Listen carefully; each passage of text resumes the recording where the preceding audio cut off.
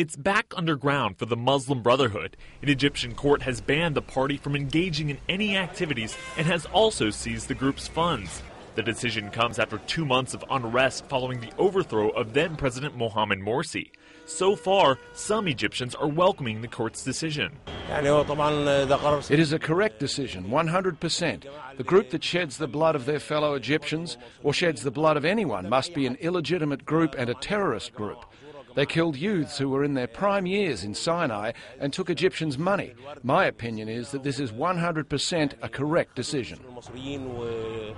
Others, however, are criticizing the court's decision in fear that some Brotherhood members will lose faith in peaceful resistance and take up arms against the government.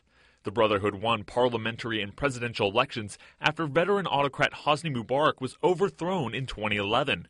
Previously, the Brotherhood had been outlawed in the country for much of the group's history.